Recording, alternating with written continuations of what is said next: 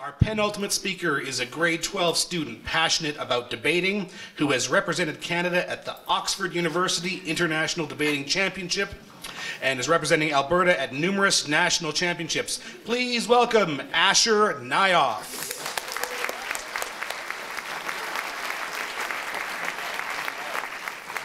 All right.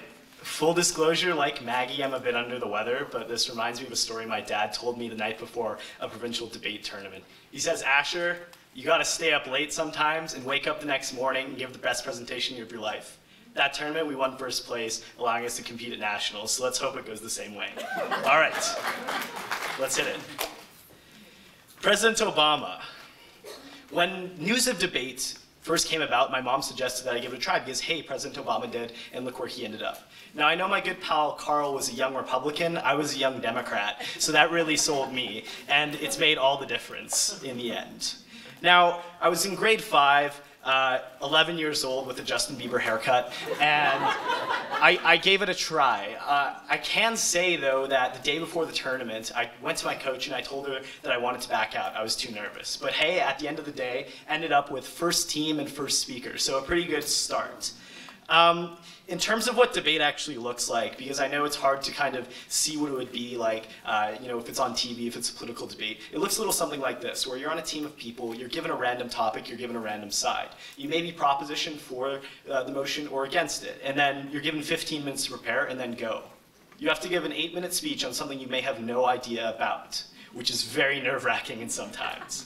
Now, the reason there's pictures of zoo animals up here is because one of the first topics that young debaters usually get is this house would ban zoos. It's a bit of a meme in the debate community. But then you see, as you learn these fundamental skills about how to make a case effectively and how to rationalize an argument, you move on to more complex topics, talking about economics, about government, about the legal system, about social justice.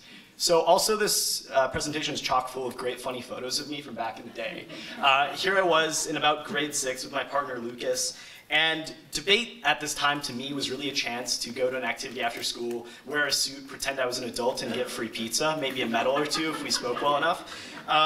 But moreover, as we got more into it, we ended up being able to compete at more high-level tournaments, at provincial tournaments, and even win a chance to go to nationals, where it really exposed us to the way in which debate can be a way in which to learn more about the world and to learn some skills in terms of critical thinking, and which came in really helpful for English and social studies essays throughout the years.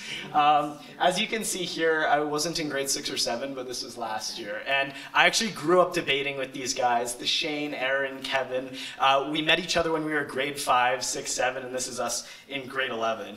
And it really shows that debate has become one of the closest communities for me in terms of a friend group. And this is me actually at Oxford University, which is what I really want to focus on. We won the chance to actually attend the international competition at Oxford University, given that we placed first in the provincial competition in Alberta, and we were finalists at the national competition for British parliamentary style. There were teams from Africa, the Netherlands, Canada, and the UK, and it was a fantastic opportunity to debate with some of the top talent around the world. It was a challenge getting there, given that we arrived pretty much in the middle of the night, Calgary time, and had to find a train to Oxford, but I can't say it wasn't a challenge that we enjoyed thoroughly. In terms of the Oxford Union itself, it's pretty much the world's paramount debating society. It's hosted individuals from US presidents to British prime ministers, to musicians from A$AP Rocky to Elton John to Michael Jackson. So debating in the space was an incredible experience for us. In terms of the topics, or what we actually had to contend with, we had to talk about, and keep in mind that we were given 15 minutes to prepare on a side that we may or may not agree on, about the sale of human organs, about prohibiting leaders of terrorist organizations from running for public office, about mandating that former colonial powers establish immigration quotas from their former colonies. 15 minutes for an 8-minute speech on this. It's a lot of fun, it gives you an adrenaline rush, and it kind of reminds me about what I'm doing here today. We also got some great Instagram photos, as you can see.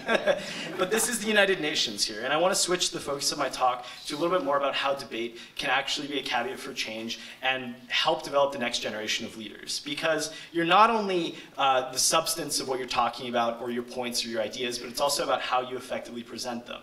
So, interestingly, I've found that dealing with polarized issues in debate, where you're given a very black or white solution, has actually forced me to look at the middle ground of issues in a climate that's so polarized, like what my friend Carl talked about.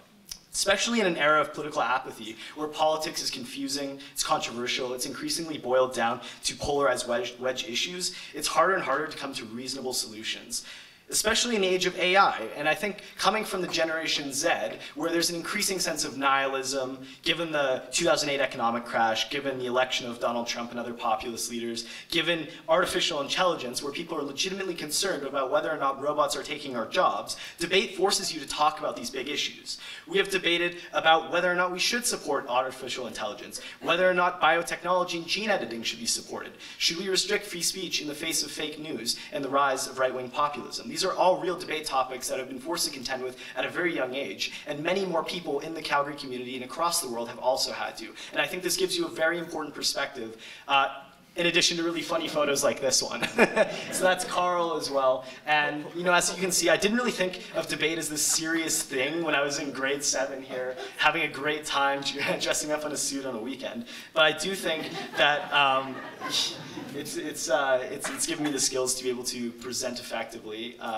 Here's the city dad, as Jason called him, Mayor Nenshi. I'm on the Calgary Mayor's Youth Council, and joining in grade 9, I was frankly pretty nervous having to present ideas about what the Mayor's Youth Council was doing to Mayor Nenshi. But debate gave me the confidence to be able to present in front of the council, knowing how to organize my thoughts, knowing how to present my evidence and carry out a confident conversation. This is my older sister, Olivia. She has cerebral palsy and some cognitive special needs as well. And I think that looking forward to my future, I want to get into law and get into politics because of people like her and being exposed to the special needs community and using my privilege and my experience in debating, where I know how to make a case for something. How do I use my voice and my confidence and my privilege to stand up for those who cannot? And I think that's a challenge for all of us in this room to apply to our daily lives in whatever case we can.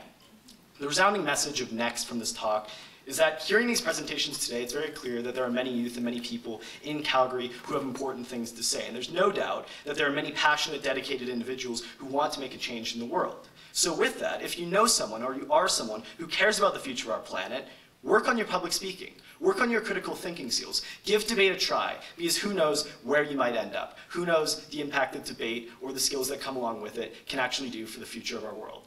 Thank you.